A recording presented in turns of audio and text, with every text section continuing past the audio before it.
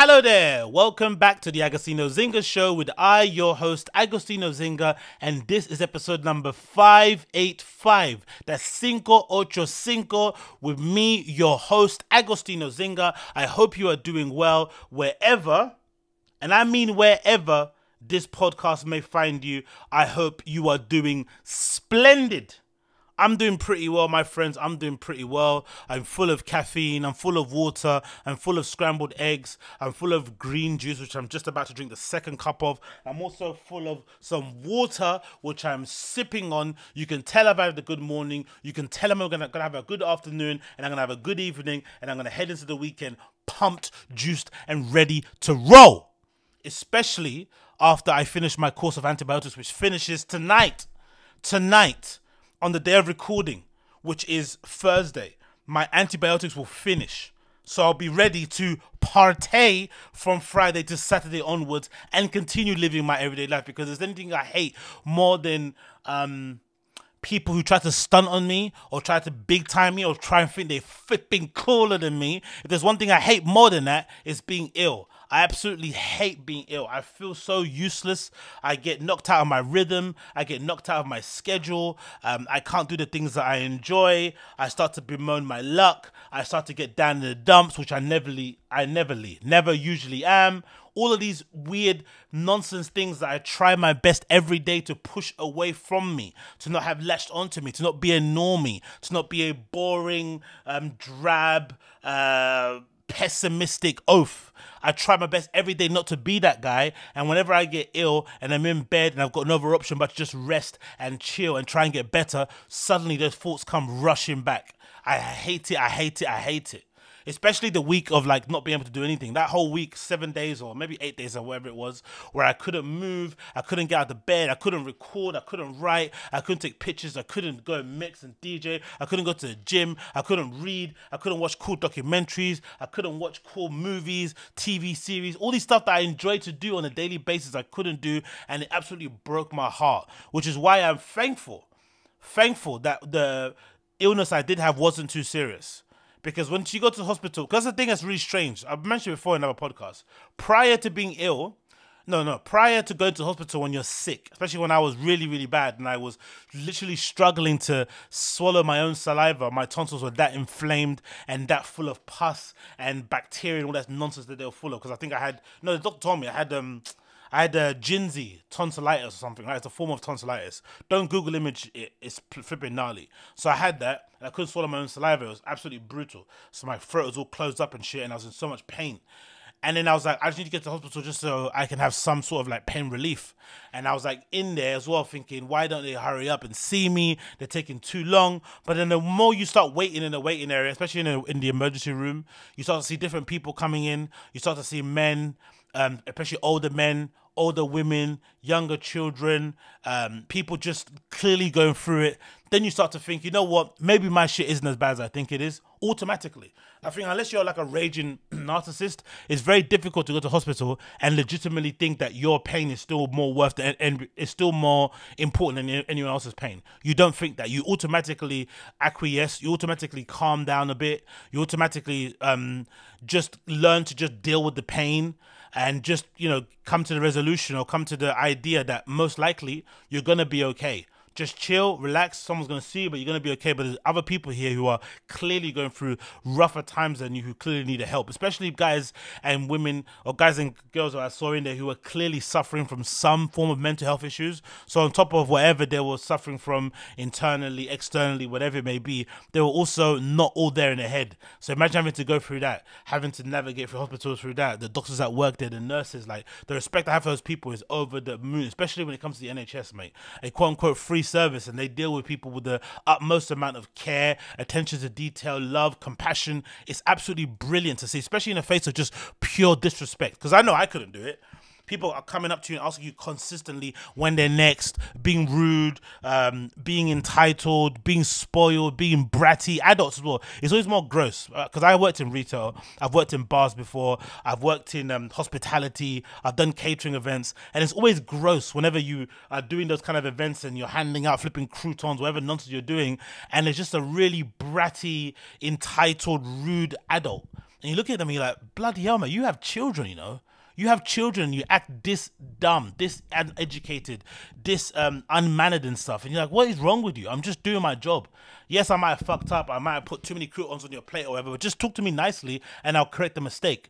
Don't order me around like I'm your manservant or slave or something, or I'm some shit beneath your shoe. But people do that quite often, and I saw that a lot in hospital too.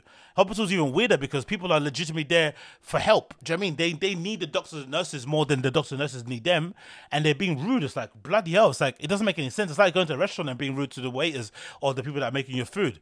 Like, these guys are making your food in the kitchen that you can't see. Why are you going rude to them is not probably the best strategy to go about things. But regardless, anyway, I am very thankful for my health. I'm very thankful that I didn't have a far worse condition. I'm very thankful that maybe some of the fitness and health stuff that I've been doing in the last few months gave me a little bit of a good base to recover. I don't know, maybe I'm just reading too much into it and I'm just making up shit and I'm trying to sound like Joe Rogan. But I honestly do think that did do some level of help, because when I did go back to the gym on the Monday, just gone, I did snap back into action. It didn't take me too long to kind of get back into the flow of things. So I think going to the gym consistently for like 5 times a week, especially for like the last few months or whatnot, 5 times a week as minimum has been working out, 5 times a week, because I go to the gym usually 3 times a week, then I run 2 times a day. 2 times a week, 2 times a day. I wish I could do that. I think that definitely gave me a good base. So I'm thankful for it, I'm happy for it, and here I am, man. So cheers to some level of health. Cheers to being able to do what you love, no matter how small or insignificant you may think it is. Because sometimes when you're down in the dumps and you're in under your duvet, over your duvet, sweating with fever, just absolutely sick to the head, you sometimes don't know where the end's gonna come. Do you know what I mean? So big up to that one.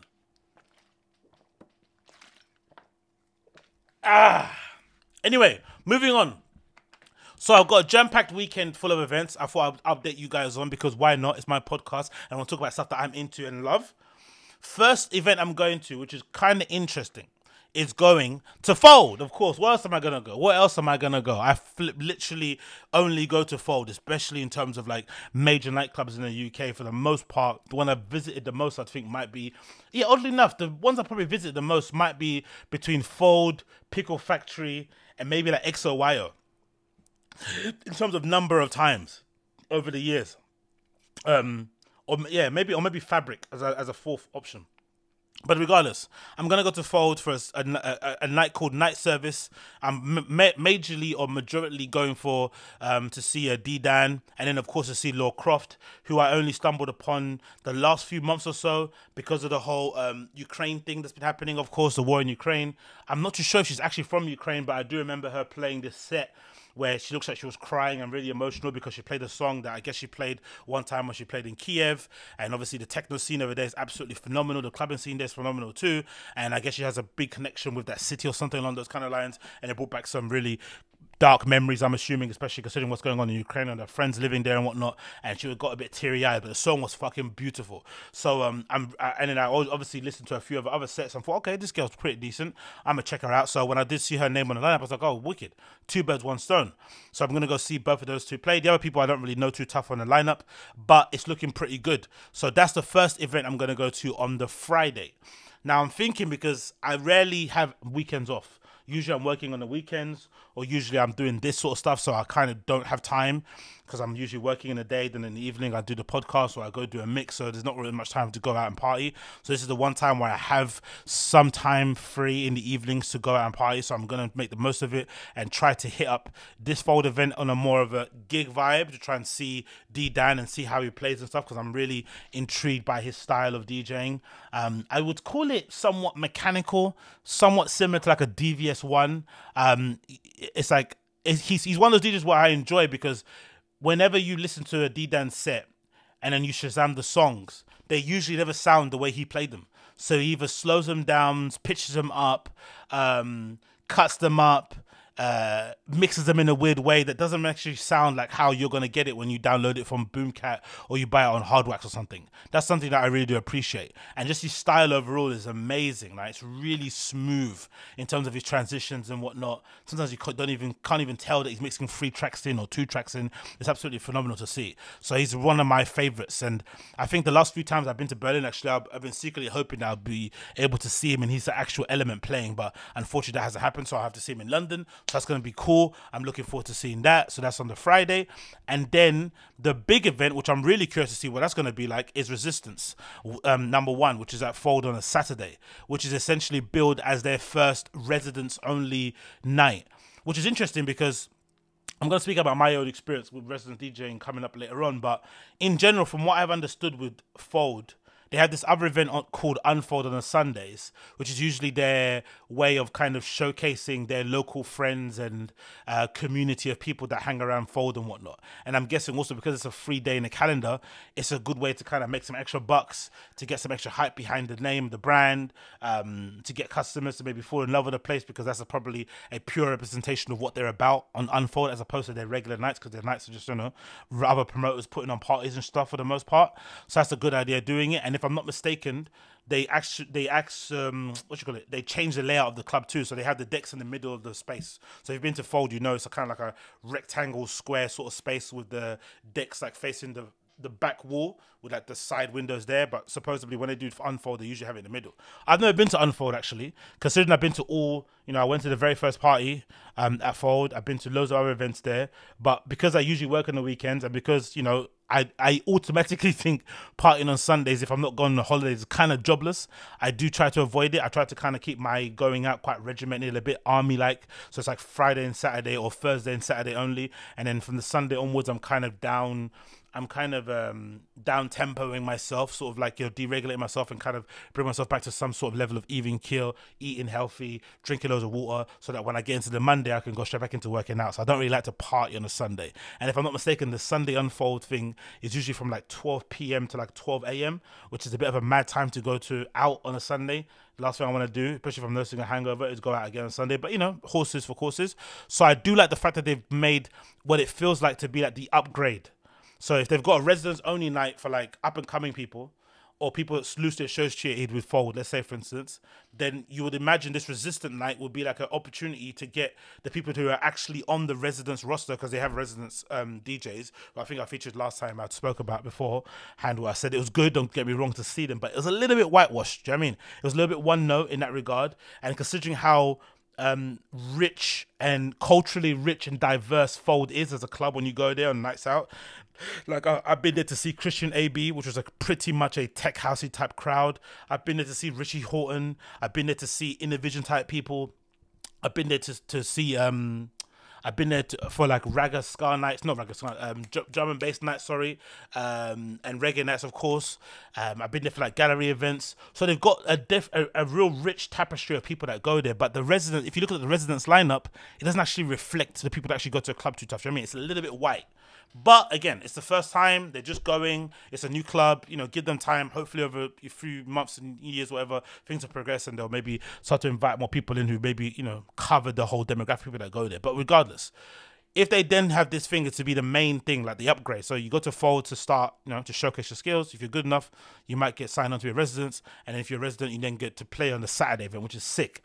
And I'm hoping to God that if this is successful, that other clubs start to do the same thing. Because if there's one thing that we're lacking a lot in London, I feel like we have some of the best clubs in the world. We have some of the best club nights, I feel, in the world. We have some of the best variety of musical genres you can go and dance to in a nightclub in the world.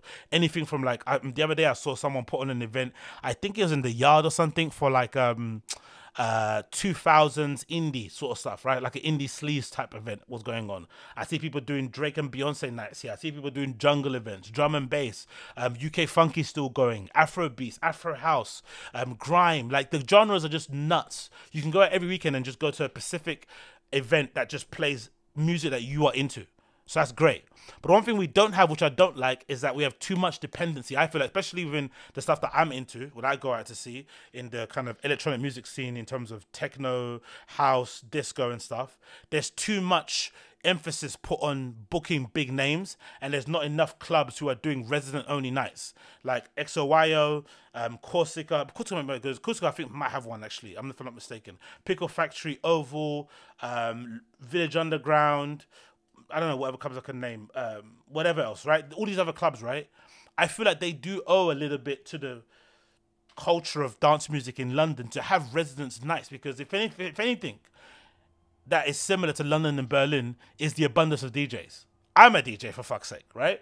If I'm a DJ and you don't even know that, let alone the people who are much more successful than I am or bigger than I am, our DJs too, just imagine the amount that we have, legitimately. I would love to know the concentration of DJs that exist just in the Dalston postcode alone or in the Hackney postcode alone. It must be in the thousands, right? So many people who are really good, really sick people that can play, I think, on the bigger stages, but unfortunately they don't get the opportunity to do so unless they do the conventional thing and, you know, make a really big hit song. So it will be nice to see maybe other clubs see what Fold has done with this resistance, right? And be like, you know what? Maybe we can copy and do our own thing too, or we promote our own people. Like, I don't know, Venue MU, what's that thing called? Venue MOT in South, they could do one.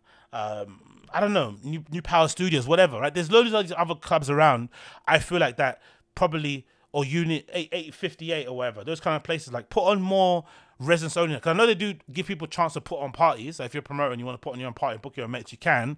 But it would be nice for them to put on just like a residents only night, so you can just go out and party and, you know, discover new artists. Because that's one thing that I think is really cool about going to places like Berlin a lot.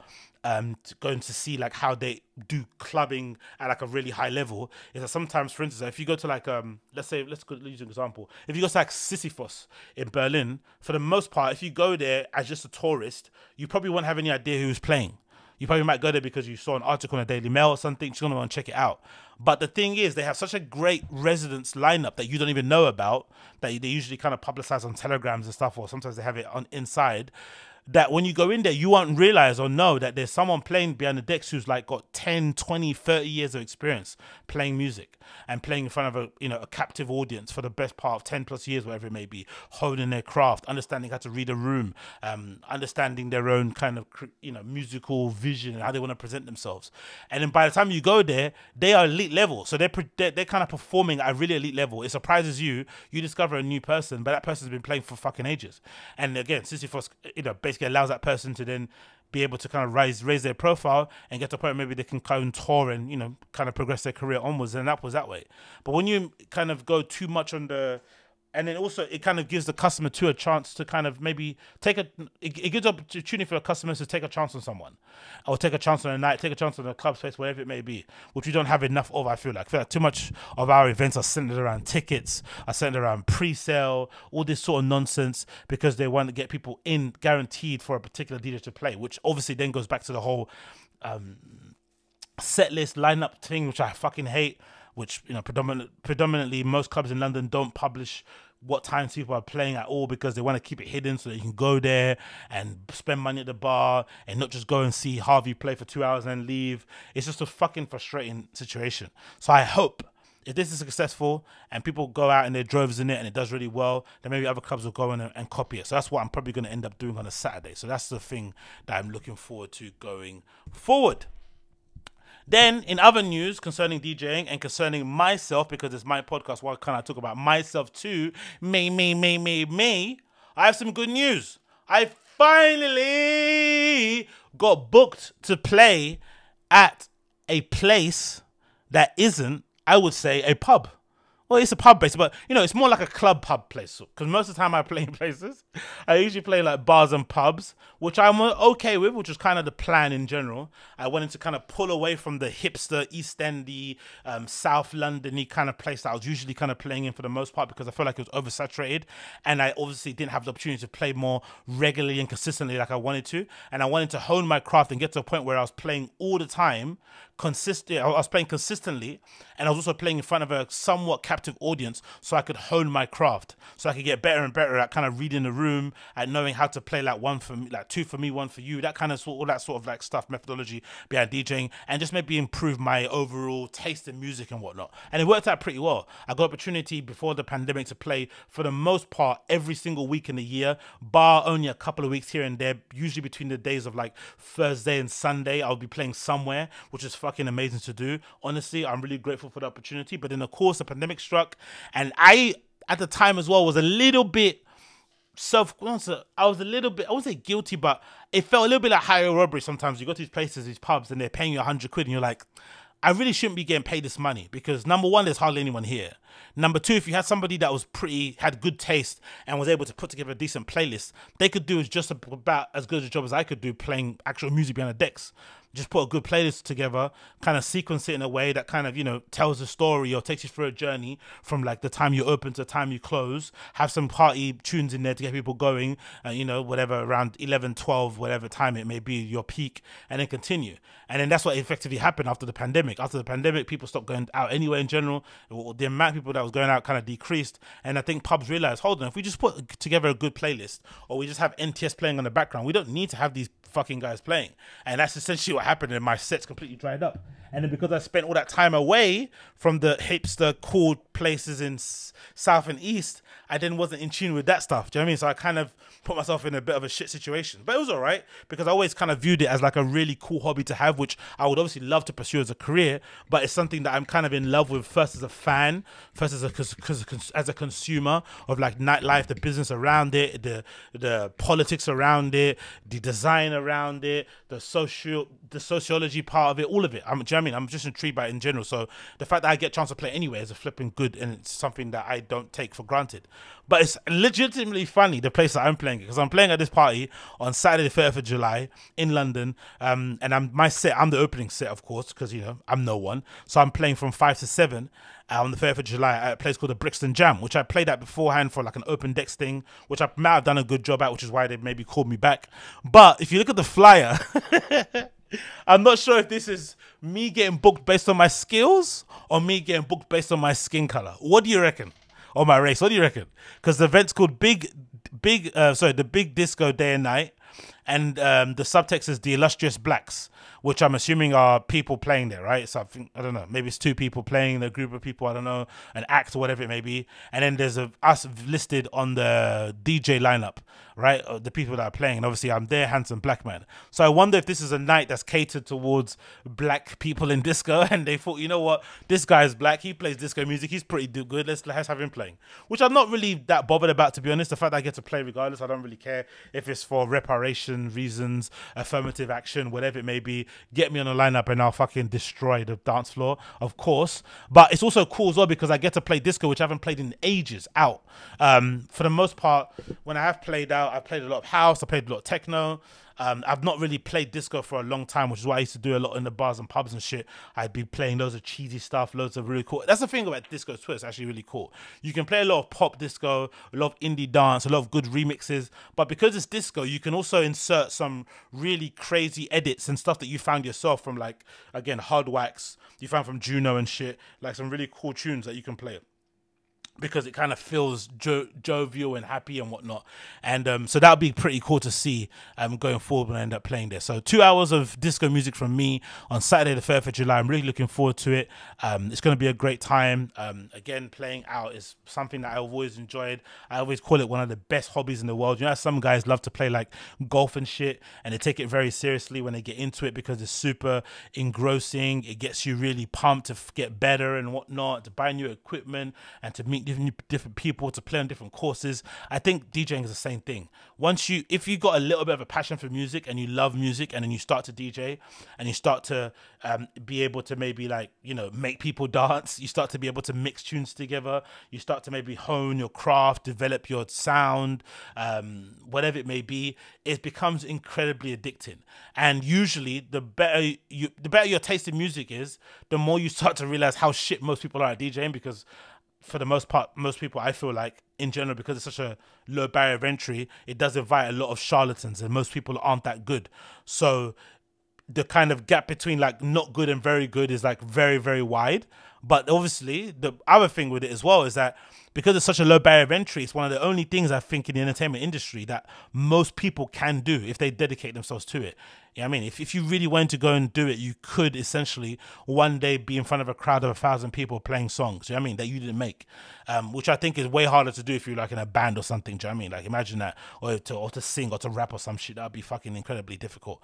But DJing allows you to kind of circumnavigate that thing and, you know, probably be in places and situations that you probably have no right to be in, but, you know, the game is the game. So really looking forward to that. Saturday, 3rd of July. I'll put a link of the flyer in the... Oh, actually, I'll put the flyer or whatever. Details up in the descriptions once it gets available on the site and shit, so you can click on it and add it to your favorites if you want to, or if you went around, blah blah. Who cares? Who cares? Who cares? But yeah, happy with it. Really, really glad. Hopefully, this is the start of many, many other sets that are going forward with this. I can only do my best as well when I get presented with those sets and try and absolutely smash it. Like I said previously, I treat all these things really seriously. I treat them as seriously if I was going to play at Berghain, if I was going to play at Paloma's, Robert Johnson's, Printworks, whatever. This is the same thing to me. Do you know what I mean? I take it very seriously, so I'll be, mulling over my playlist on Record Box for weeks and weeks to come, buying new songs and stuff, and getting myself prepped and ready to roll so that I can absolutely tear that place apart when I do end up playing at the Brixton Jam. So really looking forward to that. Next on the list we have here. Yeah, this is why we have here. Courtesy of Kinda Music Crew. One of the many reasons, one of the many problems I have and issues I have with being a resident DJ or being somebody that's on that kind of level in terms of just playing locally, in terms of, my overall level of, not fame, level of notoriety, right? Or whatever it may be, is that for the most part, you get to play the shitty sets. You get to play the times that people would refer to as like the graveyard shifts, right? Or the sets that no one really wants to play. So usually you're playing really early, you're opening, or you're closing when usually sometimes people have left because the main guest that they went to see has kind of gone and they've probably run out of drugs. So then there you are playing to a crowd of people who, like, they're just moving side to side because you just happen to be there and you're playing music, but it could give a shit about you and they probably will never remember your name after that night anyway. And I think this meme from Kinda Music Crew kind of represents every horror situation that most resident DJs are being in. And it says resident DJs when they're a guest, and it's ridiculously true, because for the most part you don't get a chance to shine. So when the guest does come on, you want to maybe stand next to them and prove that you can also perform on that level too, because for the most part, like I said before, even though the gap between being crap and being good at DJing is really wide, I still think there's such a thin line between most people that for the most part it's very difficult to say, because this person is well known, they're much better than the person that's unknown.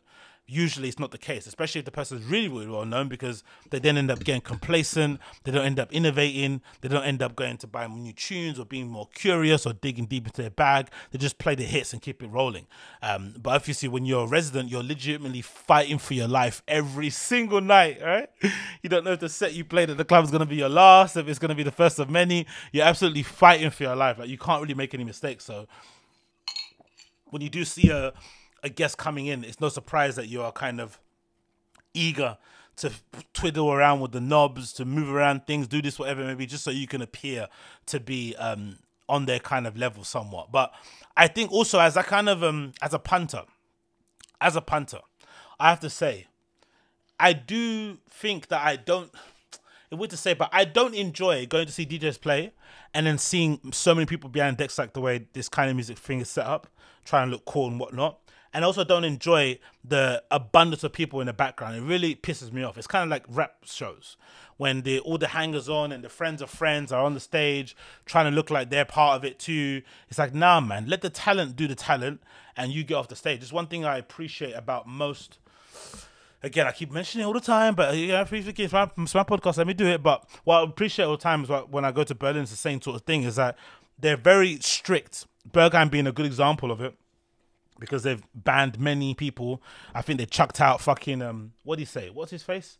Rishi Horton, I think, has a story about getting chucked out of Berghain because he tried to bring a friend behind a booth or something. Do you know what I mean? They don't play around that shit. Like, it's only the guest that's behind there, no one else. Maybe a handler, if that. I think I've seen one person, or maybe like a partner. Sometimes I've been playing, or something when I see someone playing at Panorama Bar, I might have seen their partner in the booth or something. But for the most part, it's only the person playing. No one else. Everyone else kind of stays on the outside, which I love, because I feel like it places a focus on the DJ. But also, oddly enough, over there, they don't usually have setups that kind of put DJs up on pedestals, usually in a corner off the back somewhere, but they kind of encourage us to go and dance and have a good time, which I think is awesome.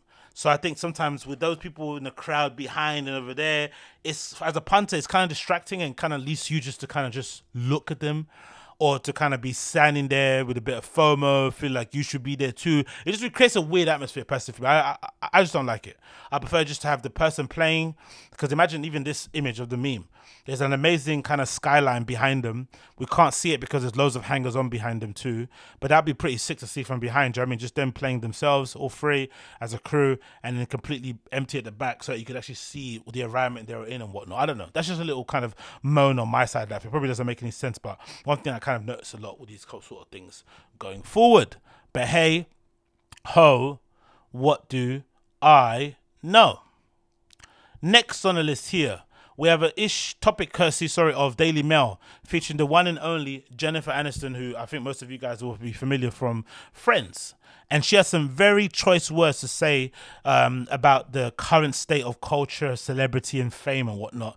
And I don't necessarily think she said anything wrong, but for some reason, people online didn't really like it too tough. So I'm going to kind of go through this article and let you know what I think as well as we proceed.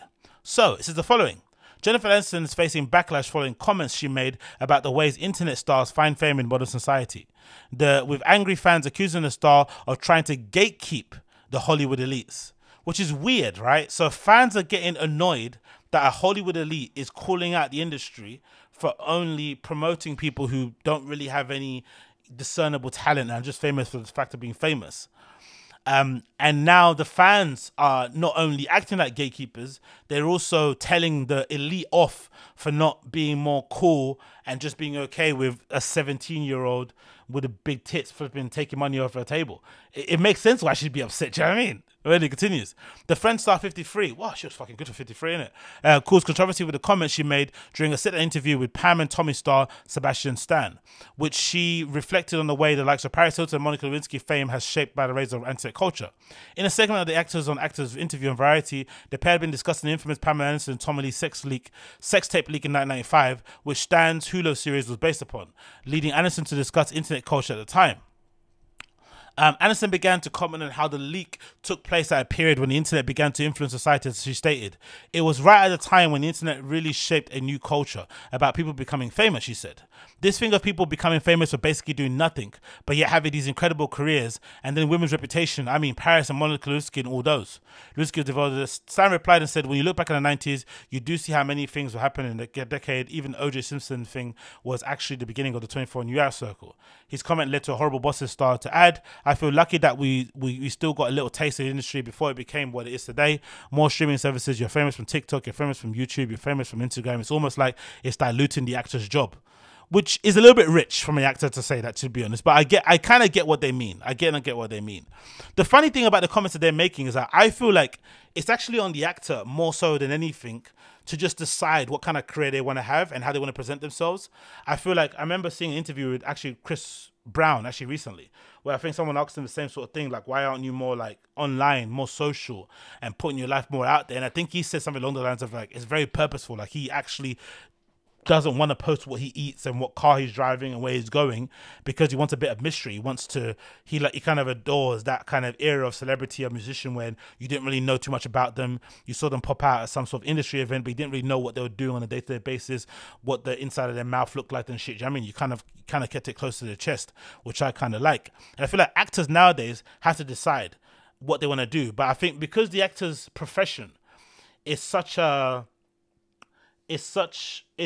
kind of skewed towards the actor being subservient to the industry, because you have to be chosen. Someone has to decide to pick you and say, hey, we want you to play the role of the bald guy in this mob thing, because there's 70 million other bald guys who can act, who can do that job. But for them to select you is a very big deal. So because of that, if you're an actor coming up, it'd be pretty dumb not to try to get yourself famous on TikTok, YouTube, Instagram, whatever it may be, to increase your profile so that you can have more chance of maybe getting a movie role, because you also know these production companies, these movie studios, because of how the economy is and just because of how much money it actually takes to make a movie, they would much rather also that you came in with a pre-built audience, because that could also maybe give them opportunity to actually make money back on this show or this movie that they're making. So maybe you increasing your profile and becoming more famous will actually increase your chances of getting a job. But of course you do that and it does dilute or take away from what you do day to day as a job, because people then will see you just as like a social media type person, like similar to like Julia Fox, what she's kind of going through, right? She's kind of going through maybe this weird phase in her career where she's maybe trying to figure out, have fun, or just kind of hone in what she's actually about. But she came into the industry being a somewhat quasi scene girl, an art hoe, you might describe it, in which evolved into a stone cold actor.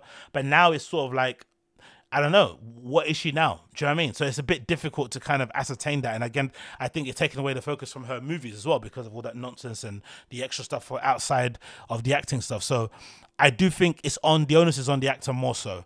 And I don't think I honestly don't think also that PewDiePie and YouTube stars are really taking any food off these guys' plates. Like, let's be for real.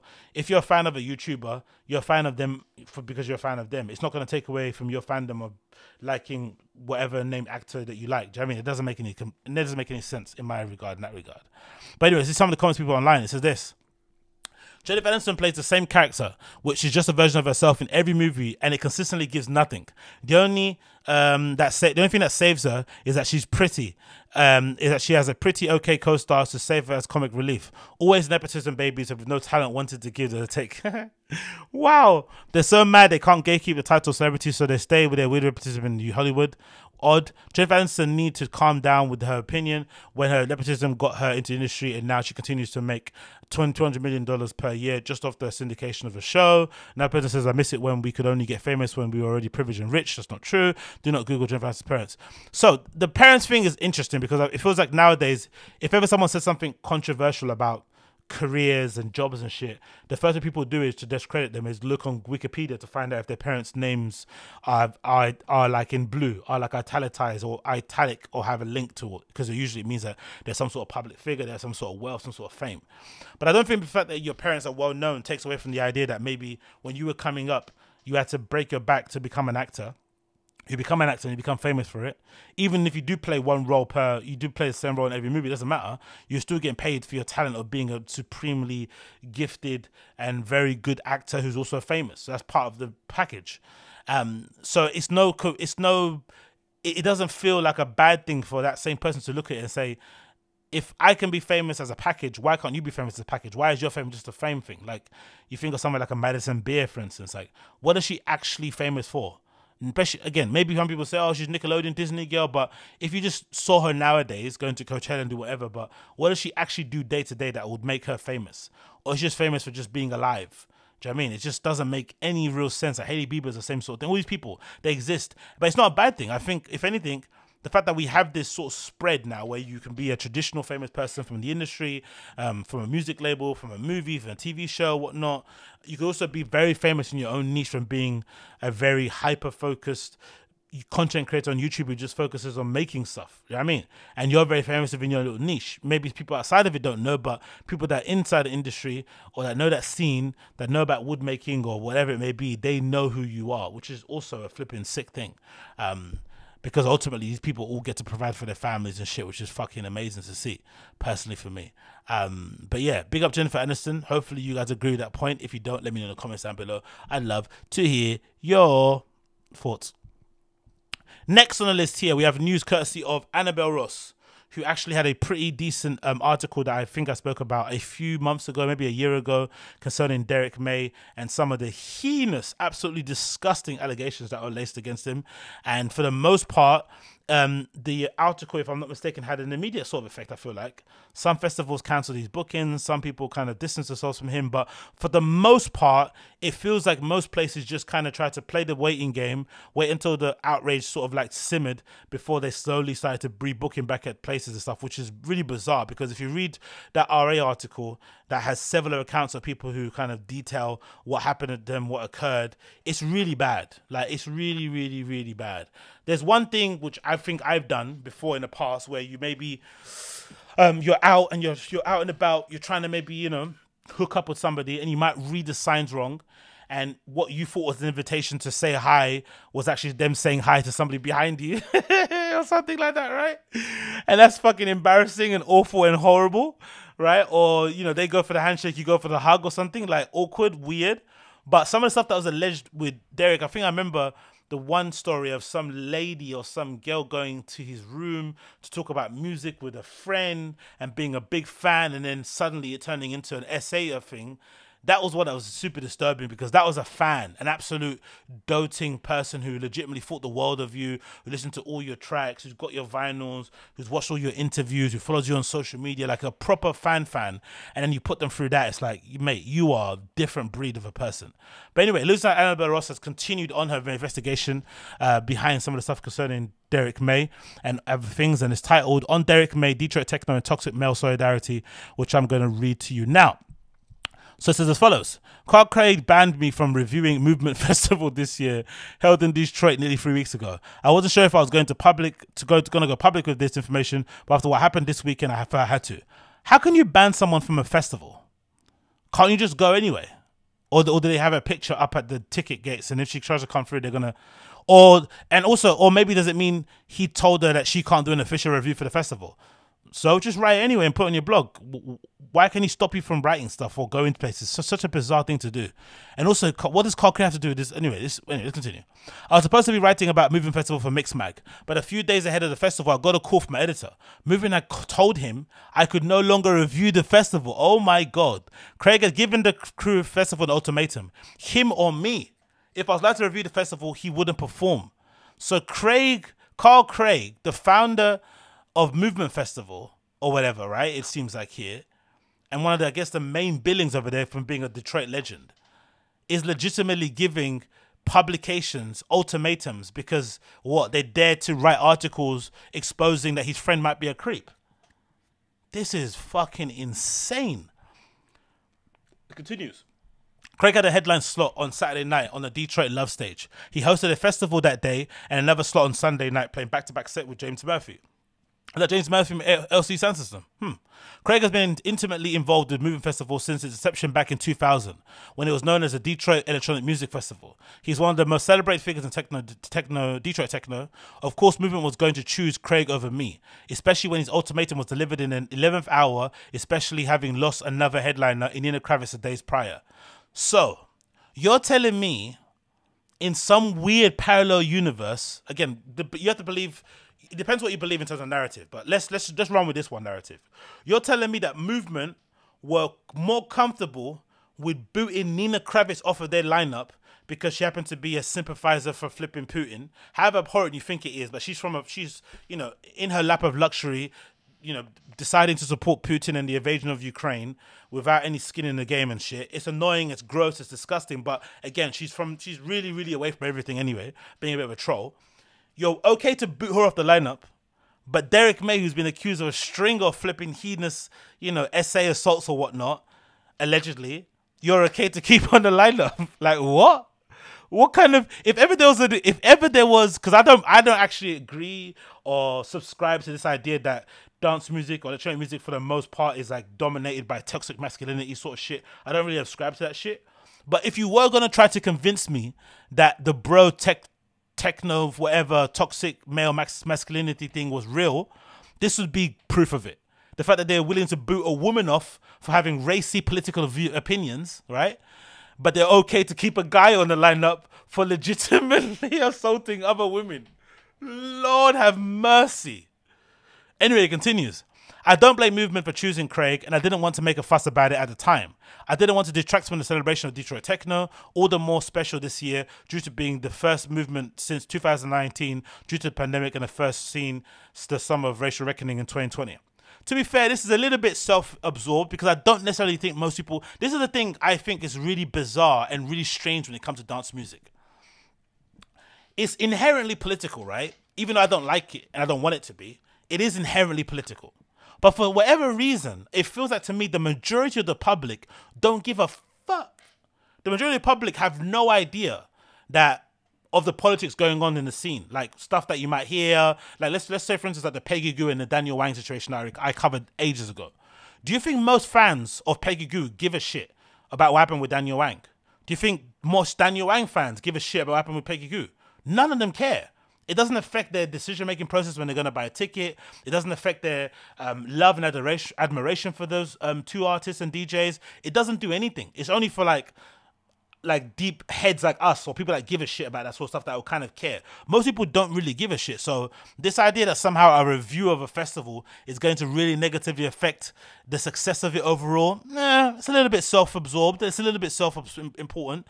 But it's also intriguing that no one really cares to the level of women will come out and detail in excruciating forensic detail with corroborating witnesses, kind of whatever it may be, of their issues and their struggles and their trauma and the episode, whatever they went through.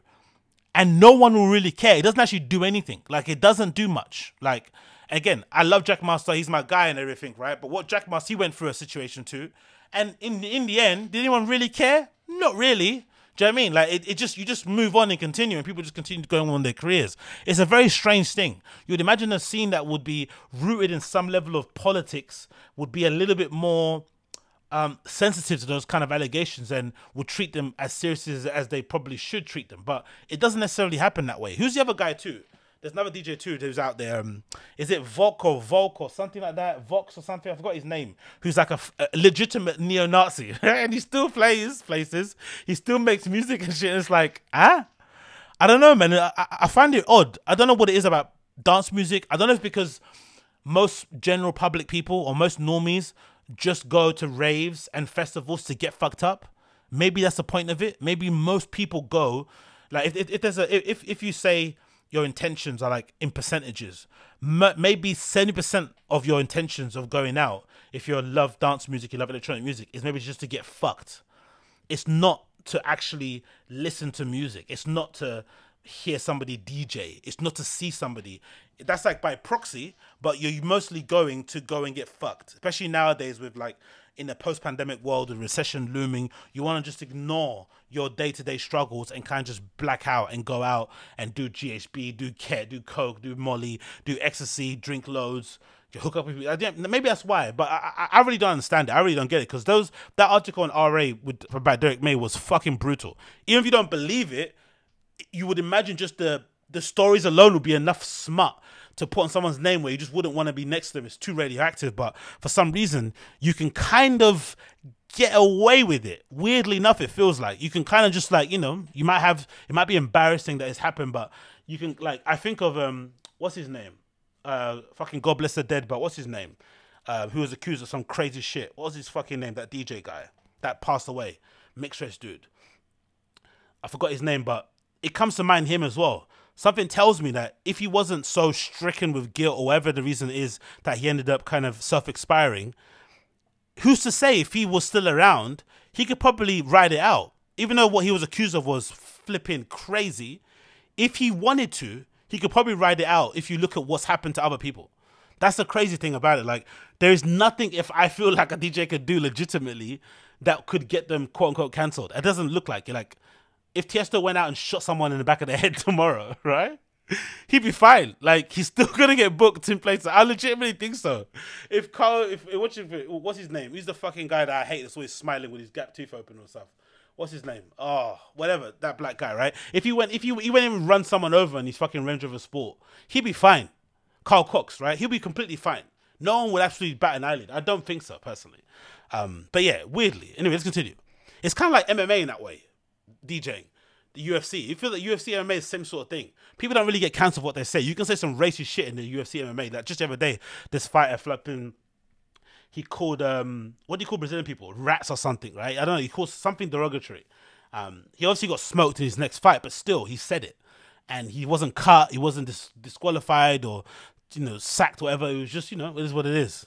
Anyway, continues. Article. It says, but I knew I couldn't let it slide completely. Craig banned me from reviewing the movement because of 2 investigations I wrote for Resident Advisor in November 2020 and January 2021, detailing allegations of sexual assault and sexual harassment against his friend and mentor, Detroit techno pioneer, Derrick May.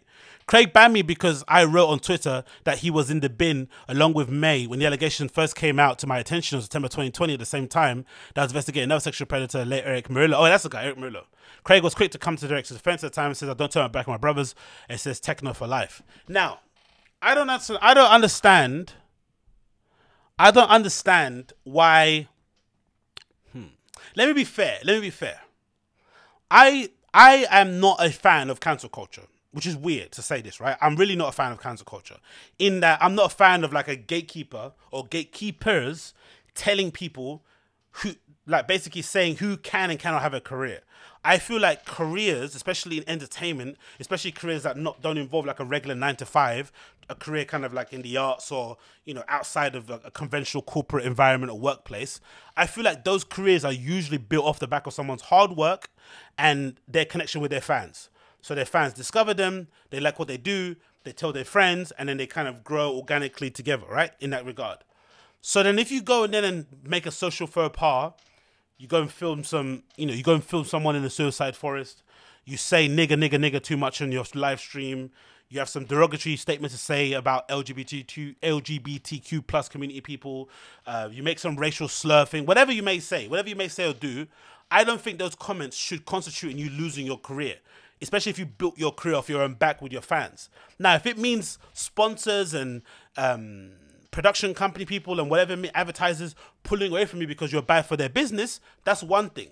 But the industry coming together and saying, this guy can't get on playlist, this guy can't be booked on festivals everywhere, festivals don't even connect with each other, that's the thing I have a problem with. That's the thing that I don't like. And I feel like nowadays, it feels like cancel culture is more so geared towards, let's try and take this person's career off of them, as opposed to let's let the public know this person's a monster, then the public can make a decision themselves, and hopefully that person's career will die a slow death, because I think that's what should happen. I think if fans can make your career, fans should also be able to kind of take it away from you. I'm going to go to screen the whole time. Oh, sorry, I didn't have a screen the whole time. Do you know what I mean? Yeah, I mean, fans should be able to take it away from you, you know, as well. Fans should be able to be like, hey, we don't like what you did there, your career is gone now. That's what they should be able to do, I feel like. But nowadays, it feels like the power is too much in the industry's hands. Like they can decide, you don't play festivals, you don't play clubs, you don't go on radio, you don't do this. And I feel like that's just too much in that respect. But I also feel like when it comes to certain allegations, even if it's your friend, you owe the victims who have come forward, and just in terms of common decency, to just keep your mouth shut. There's no need for Carl Craig to come out and say, I don't turn my back on my brothers and techno for life. It's nonsense. This guy wasn't accused of embezzling money. He wasn't accused of stealing equipment. He wasn't accused of flaking on DJ sets. He was accused of sexual assault and harassment, bruv. That's like some pretty crazy allegations, and they were very detailed, very extensive. They went through all that journalistic whatever thing they have to go through in terms of making sure they're legit and shit, corroborate with people, blah blah blah blah, double check, triple checked and whatnot. So for you to come out and be like, I don't turn back my brothers because of sexual assault, that is insane.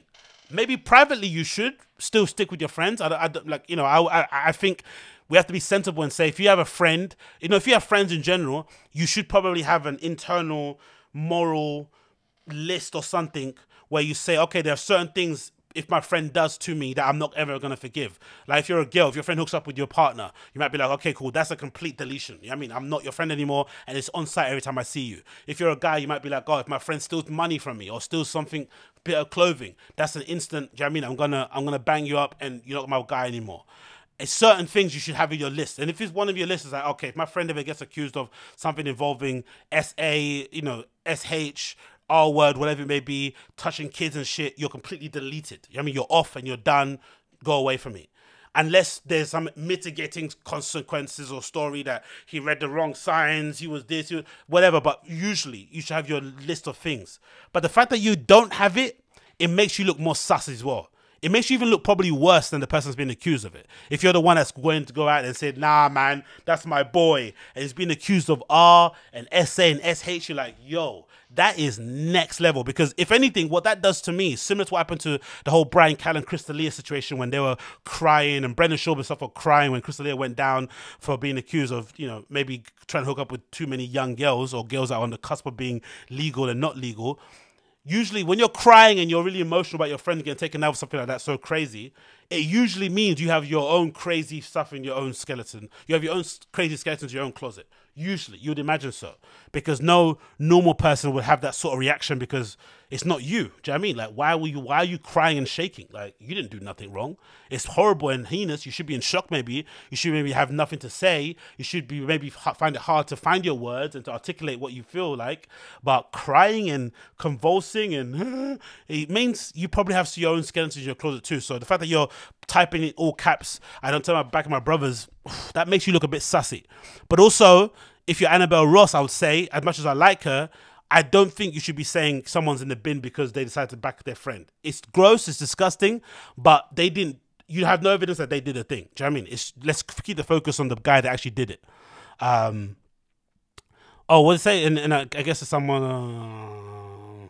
Okay, and then he made it. Obviously, so it looks like from Carl Craig's point of view, he just doesn't believe the allegations because his tweet says here as follows. It's from 2020, I guess, somewhere around that time. It says, social media is just like being back in grade school, where rumors are passed around as truth with no proof. It's incredible how people will freely believe accusations by someone they don't personally know. Ask yourself what these people contribute to our world. So that's a weird statement to make because it feels like people that make those kind of statements, I feel like, are just trying to convince themselves that what their friend's been accused of, they didn't do, because it obviously looks bad on you too because you're their friend and you didn't know that they were a monster behind closed doors. But if you take it on face value, what that means is that he's basically saying, unless you get proven guilty in a court of law by a jury, then you're innocent always, which is insane. Because if you heard a rumor about your friend in the area, you know, R-wording someone, would you need to see proof in order to believe it? Or maybe would you say, that guy was always a bit sus anyway, and just to veer on the side of caution, and because I could get friends anywhere, and it's not that serious, I'm going to probably cut him out of my life because I don't want to be associated with somebody who even has that sort of smut on their name, unless he's able to really convince me and sit me down and say, hey, Ag, listen, this story is not true, this what happened, blah, blah, blah. But most of the time, do you need proof all the time to convince yourself that someone's a dickhead? That someone might be a piece of shit? Really? Like, come on. Anyway, continues. I can understand Craig wanted to support May, especially given the impact that he's had on Craig's career, life and trajectory. And in trying to defend Detroit techno legacy, they're both integral to. A legacy that has historically been obscured by the rise of overwhelmingly white electronic music. But Craig, who has been close to May for nearly 40 years, doesn't need to read the articles to know that May has been mistreating women for decades. True. So they're trying to do some Black Lives Matter, Detroit, techno is black sort of cultural sort of solidarity thing, which is fucking bizarre. To try and use, again, this is Annabelle Ross kind of including her own idea of why she thinks that. It's not Craig saying it. But if that is the case, that is fucking nuts. That is legitimately nuts. But anyway, it continues. Take this off this, of course, tomorrow. But Craig, who has been close to May for nearly 40 years, doesn't need to read articles. And it's this bros before hoes mentality, particularly prevalent in electronic music, that makes so hard to hold abusers such as May accountable for their behavior. It's the brotherhood that makes them stay quiet after witnessing or hearing about the abuse, fearing repercussions in the form of losing bookings or record deals, or simply being ostracized from the community. It's the brotherhood that makes it possible for men in the industry to abuse women while continuing to collect fat paychecks. It's the brotherhood that encourages men around abusers to turn a blind eye to bad behavior, especially when they're also making profits. Boom! Annabelle Ross coming with the fucking blows. No, I believe that. I definitely do believe that, especially if this is occurring on this side of the thing, right, where these guys, I wouldn't say they're the most like commercially famous people. They're obviously legacy acts in terms of well known, but in terms of being at the top of the kind of relevancy circuit and all the Instagram pages and shit, these aren't the most famous teachers in the world. So if they're willing to do this with themselves, right, and police each other this way and kind of turn a blind eye and not say anything, just imagine what's going on with the tech house people, with the EDM people who are up at the top, who are the dance, with the techno people, with the hardcore people, wherever it may be. Just imagine what's going on over there. Just imagine what's going on over there day to day. It must be fucking insane. Anyway, it continues. In Detroit, belonging to a brotherhood also means preserving the mythical status of Detroit techno, and there are a few figures more central to that myth than Derrick May. This past weekend, toxic male solidarity reared its head again when another Detroit hero, Omar-S. Oh no! I love Omar-S. Oh, come on, man. Come on. Don't tell me Omar-S is a freak as well. Come on. Okay, let's continue. Omar-S tagged me in a post shared on Instagram page on Saturday afternoon. Although I had been banned from reviewing, I still went to Detroit and went to Movement, along with some other parties held over the weekend. Ooh, Annabelle putting herself in the flipping eye of the fire. On the belly of the beast. It continues. I had seen Smith, one of my favorite producers, play at Marble Bar in Memorial Day, When we ran into him in the smoke area, we took a group photo, fangirling shamelessly. Smith didn't know who I was at the time, but after seeing my photo on Instagram, Derrick May gave him a heads up. Oh no! In response, Smith had taken a screenshot of my group photo and passed an image of May over my friend's face next to my own. Derrick May was written across the top of the photo. The caption read, "These ladies support Derrick May, guys." Oh my God. May commented on the post with 3 crying laughter emojis and shared the post in his stories. Smith's post gathered 100 likes. By the time I woke up on Sunday morning, the post was gone. Yeah, that's the thing with Derrick, with Omar-S. He's one of those guys who loves to post and delete. Guys who post and delete are always sussy anyway, man. If you're gonna be spicy and you're gonna do like girly, bitchy shit like this, where you crop pictures and you put in things like just pure, neek, lame nerd behavior, stand on it and leave it up on your page. Why are you deleting it for? Why are you taking it down for? Do you know what I mean? If you really want to be fuck resident advisor guy, then you know what I mean, like go all the way to it. But the fact they delete it is a bit sussy. But this is so bad. Oh, mate, these guys are fucking insane. So fuck resident advisor for what? Like, why doesn't Omar-S like resident advisor? Like, honestly, some of these the dance music logic is fucking insane. I can't get out of my head that Nina Kravitz is easy to kick off a lineup for having racy, controversial, edgelord, 4chan type fucking political opinions, right? Again, it's gross what she's into. She likes Putin. She's supporting the invasion of Ukraine probably, but she's also not picking up a fucking AK-47. Do you know what I mean? She's doing it from the lap of luxury of her apartment, in her silk robe, in her amazing apartment, listening to good music and with her great label and her great life. She's not really got any skin in the game. That's easier to kick off a lineup than somebody who legitimately has been accused of assaulting and abusing people. Like, God almighty. And then you've got his friends who are also got these really interesting and somewhat eye-opening and refreshing opinions on dance music and the industry and the media around it in terms of fuck resident advisor thing that Omar-S is on. But then they're also comfortable with backing their guy who's been accused of SAing and SH for fucking women. It's fucking nuts. And then they take the piss out of one of the journalists that read the article. It's just like, oh my God, bruv. Like, this isn't even trolling. This is just like, what is it? Is this like enabling? Is this excusing? What is this behavior? Like, what is this? What is this? And like, it's interesting. Like, how can you stand there and complain about techno being whitewashed, complain about the commercialization of the music, complain about gentrification, complain about the politics, complain about the gatekeepers, all this sort of stuff concerning techno. But then when it comes to policing your own friends for heinous crimes, you want to turn a blind eye under the guise of like, because it wouldn't surprise me if some of these guys have the opinion of like, oh, why are we cancelling Derrick if there's XYZ white guy DJs who also do this shit, who have a career, no one cancels them? It's like, huh? So what now? Are we now saying that unless you're unless you abuse somebody and you're white, then like if you abuse someone but you're black, you have to be protected because you don't get representation in this industry? It's like it hurts your brain even to fucking work that out and try to make it make sense in your head. I understand in some way if you look at it and say, hey, if Guy Gerber still got a career, why does my career have to get cancelled? I understand in that respect, fair enough. But like I said beforehand, I'm not a fan of cancel culture in terms of the industry cancelling you. I'm a fan of your fans saying, you're a fucking piece of shit, we're not going to support you anymore. Cool. So maybe, unfortunately, if Guy Gerber is so famous that most of his fans don't actually know about whatever allegations he's been accused of, and he still has a career, that's sad and unfortunate, but it's the nature of the beast because he's just too famous. You know what I mean? He's at a level where, like, the fans just don't give a fuck. Like, who's that country music star recently who was, fucked off his head, was dropped back, was on the way back to his friend's house or whatever, or his house, and I guess he started just like calling his friends niggers and shit and N-bombs and with hard R's and shit, right?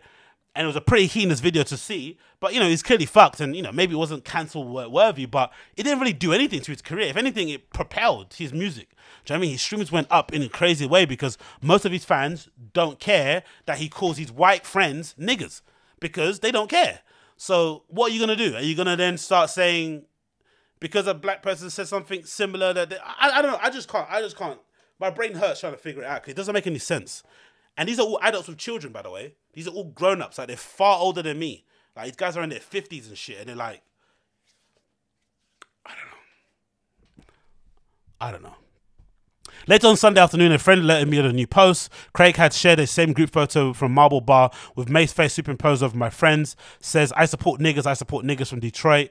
Jan read the caption. Again, it attracted a few hundred likes and shared by Smith and May in Instagram stories. When I woke up Monday, the post to see Derrick, bruv, Carl Craig, all these guys, they're just pussies, bruv. Like, leave the thing up. Leave the thing up. If you're gonna be edgelord and support your friend for fucking SA and SH, which is fucking nuts. In my head, I've always said I'd probably excuse my friend from murder over flipping sexual assault. Number one, because sexual assault thing is just like, you know what I mean, like I can't be your friend anymore. But the murder stuff, like legitimately, there might be a reason. You might have duppied your fucking school bully. You might have to defend your family or some shit. Do you know what I mean? There could be context to it. But SA, like geezer, like really, this is what we're doing. We're defending our friend, or do we generally believe that this is not true? In some weird, like, you know those kind of like preachers in Christian churches and shit, when they get accused of diddling kids and the congregation's like, nah, it can't be him. He's a godly man. He's an angel. It's like maybe that's got what they've got. They've got this like techno delirium, Detroit techno delirium syndrome, where they're like, it cannot be true.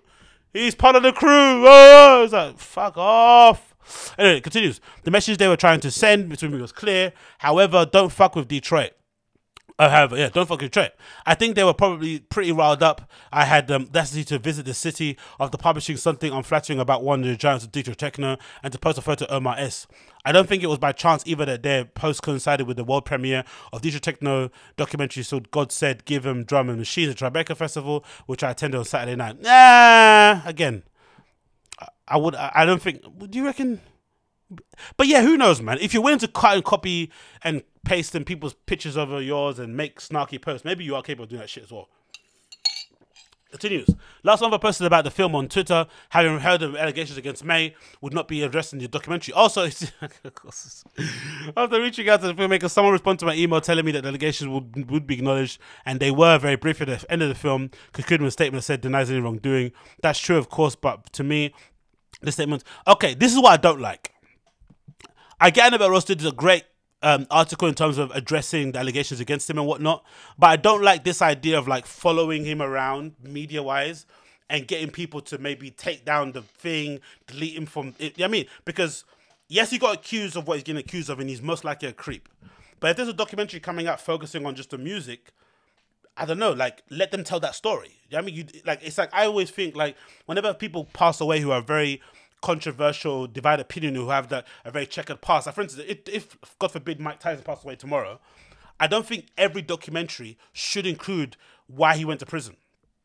If they want to have a documentary that just focuses on his growing up in New York before, you know, under the age of 18, do that. If you want to focus on him when he was just finishing his career, do that. If you want to focus on him when he got that face tattoo, do that. But it shouldn't always have to include the bad, controversial bits all the time. I feel that's a bit OTT. I think sometimes documentaries do that. It gets a bit annoying. Do you know what I mean? Like, we know. Do you know what I mean? Like, it's like, as crazy as it sounds, like if somebody was to make a documentary about R. Kelly's influence on music, should all of these documentaries have to focus on the crime that he committed in terms of abusing all those young girls? No, because he's, you know, he like for a brief period of his time, he was a musical genius, and then of course he did all those fucking heinous acts. Yes, they're gonna define him, but in terms of telling a story from a filmmaker's point of view, they should be able to tell. It's like if you're painting something, you shouldn't have to. If you're gonna paint a landscape, it doesn't mean you have to paint the entire landscape. You can just paint a particular frame that you want to kind of highlight and kind of blow up and make it big, so it kind of takes up the whole space. Do you understand kind of something? It's a bit crazy to say that, but I do think that's the case. And I think following people around doing stuff, it's a bit weird in that regard. That's the only thing I don't like personally. But again, maybe when it comes to this article, maybe it touched the writers so much that they legitimately have like a personal, they kind of feel like it's a personal mission to kind of see it through. And that's where sometimes it kind of can get blurred when you're a journalist, do you know what I mean? Because it's something maybe you might have suffered from in the past or whatever, do you know what I mean? Like, I can understand the vigor behind it, but I do get the filmmakers maybe insistence of kind of being like, hey, we're not involved in that. We're just trying to tell a story about Detroit techno, blah, blah, blah, blah. It continues. That's true of me, of course. That's true, of course, but to me, this statement was weighed towards defending May and the previous 90+ minutes of the documentary in which May plays a starring role and is cast as techno philosopher and comedian. Yeah, that must be disgusting. Imagine if you're a victim of what he's been accused of and you got him on a fucking documentary giggling and smiling about hi-hats and bass lines and shit. Like, what? Fucking hell, honestly. Like, people, it's just, it really does surprise me how little people care, especially when you think of like the societal side of things and the social justice side of things when it comes to dance music, electronic music. Like, people don't give a fuck. They really don't. Like, you can get accused of whatever and people really don't care. The woman May is alleged to have abused along the way. Felt like an afterthought, a momentary disclaimer buried underneath reams of lionizing footage. And before the innocent proven until guilty brigade comes at me, consider just a free. Yeah, those type of people are the worst, personally for me. The ones who are fans of people and say innocent until proven guilty are the worst. I'd much rather you just say, if you're a Derrick May fan, I'd much rather you just say, look, I'm a fan of his music. I don't let the, what do you call it? I don't. What's that phrase people say? I don't like to mix the art and the artist. I just focus on the art. That's what I'm a fan of. Everything he does outside of it, I don't care. Then you saying, oh, bro, innocent until proven guilty. Who says the allegations are true? What evidence is there? They're all anonymous. Like that drives me insane. Because it's like, what you need.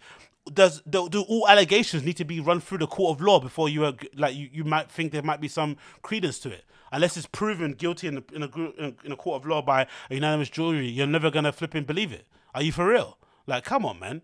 How many sussy stories have we heard of people in ends from hoods that you've grown up in? I've had many freaky, dodgy people that you've heard. Oh yeah, this guy touches up kids. Oh yeah, this guy did this. You don't wait for them to go to prison.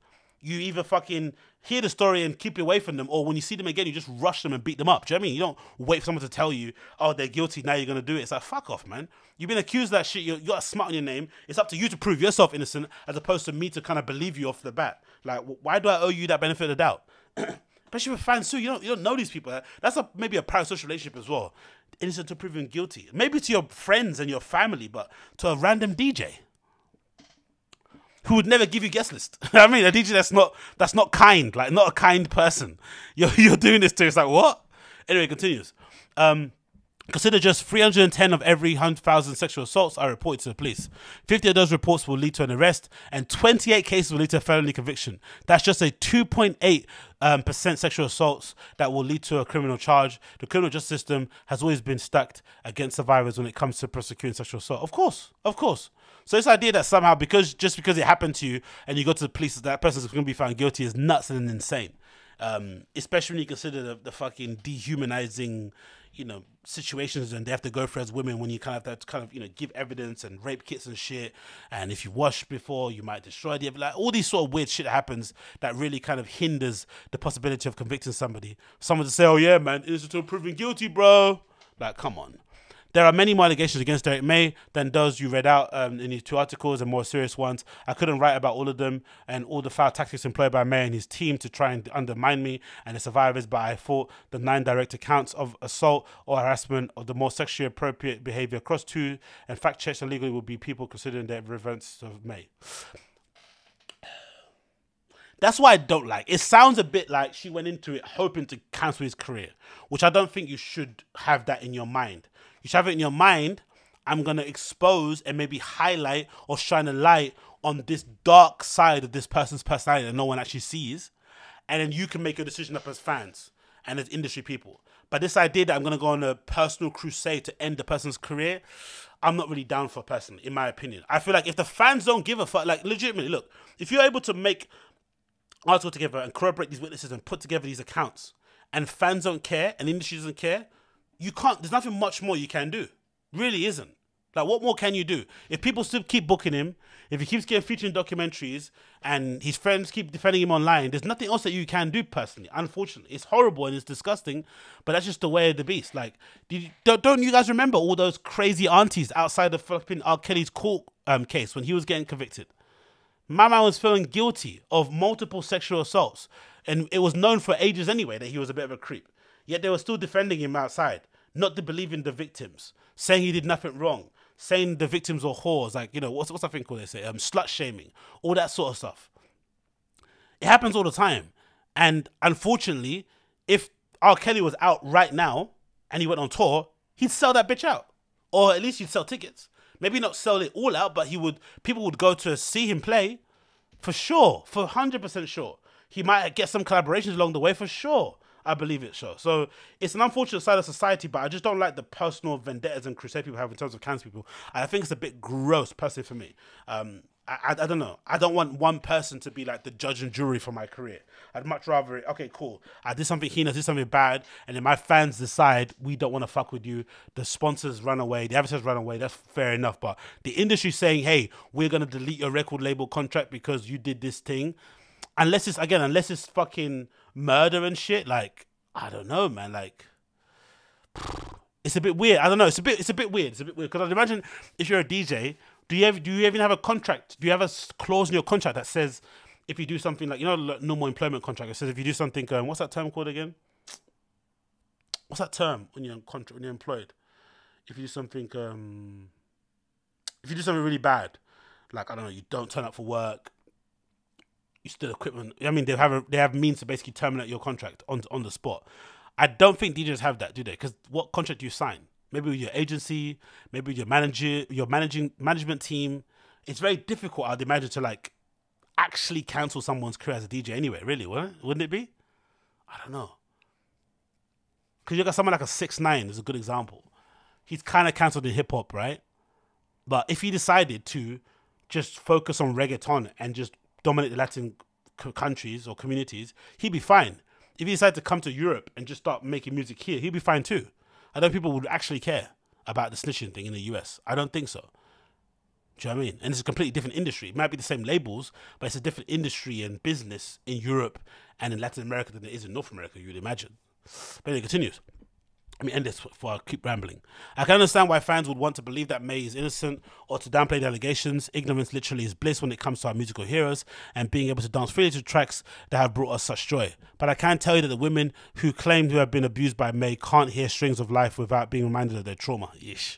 I can't enjoy his music either anymore, and Carl Craig lost me as a fan after our Twitter spat nearly 2 years ago. Just a fortnight after I visited the party after party sound installation in Dyer Beacon Museum, upstate New York.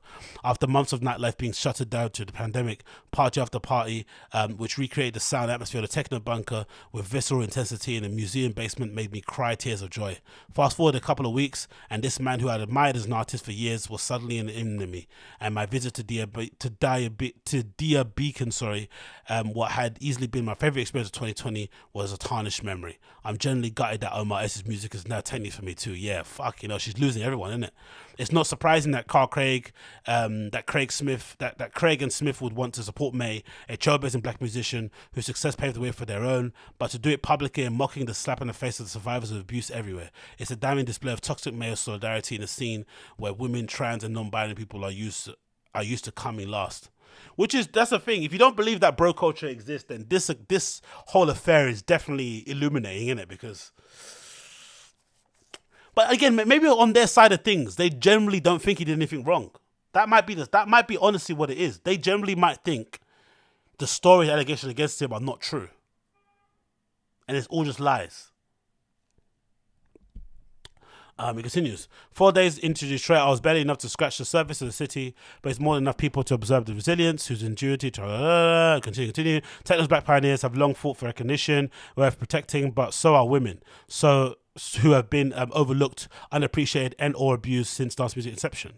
Childish, toxic displays of male solidarity, like the post shared by Carl Craig and Omar-S over the weekend, and Craig banning me from writing about the festival, reinforced the idea that women's role is to accept a position of subjugation and to stay quiet about anything that might threaten male dominance at whatever cost. I said it before, a sincere apology to May would have gone a long way, coupled with genuine contrition and commitment to seek therapy for his behaviour. But we've seen nothing of the sort, just denial, offensive attempts by May to cast allegations as racism, and defying campaign to try to resurrect his tanking career. It's possible to celebrate Detroit techno at the same time to demand accountability from the figures in the scene who have abused their power. Without it, their legacy is threatened, but that's not my fault, not the fault of the women who bravely chose to share their stories. The only people they can blame for this are themselves. Scathing report here from Annabelle Ross. Actually, let me see. Has he actually played anywhere, Derrick May? I don't even know. Let's see. Derrick May, resident advisor. Yeah. Let's see if he's actually had any sets anywhere recently. Because you said his career is tanking. I don't know. Is it tanking? Has he played since those allegations? I'm assuming he probably has, isn't it? But as well, with these production credits anyway, he probably makes a lot of bank off of these old tunes, so it won't really matter, innit? Let's see. Past events. What has he actually DJ'd there recently? Oh, yeah, he played in June. So that museum gala thing, he played in April. Oh, it's been tough, innit? According to what we see here, because I'd assume maybe sometimes he might be a secret guest on some lineups, but according to what we see on RA, he's played twice this year only, in June and April.